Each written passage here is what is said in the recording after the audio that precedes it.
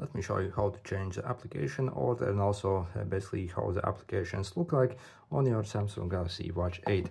So see, I can actually finally enable this list view for my applications.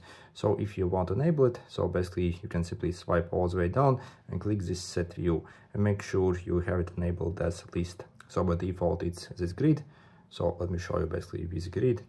So you see, if I swipe all the way down, I have this button over here.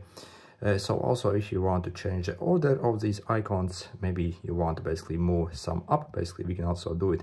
So the way we do it is we literally simply press and hold on something and simply drag it maybe over here. Okay, and yep, as you see, basically also if you drag one thing over another, it will actually create a folder. So again, simply drag where you want it and maybe wait for 1 second and it will basically like free up space where you can place that new application.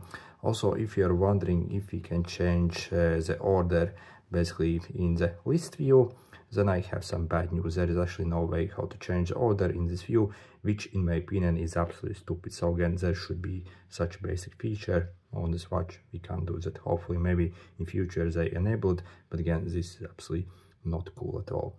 Anyway, good luck.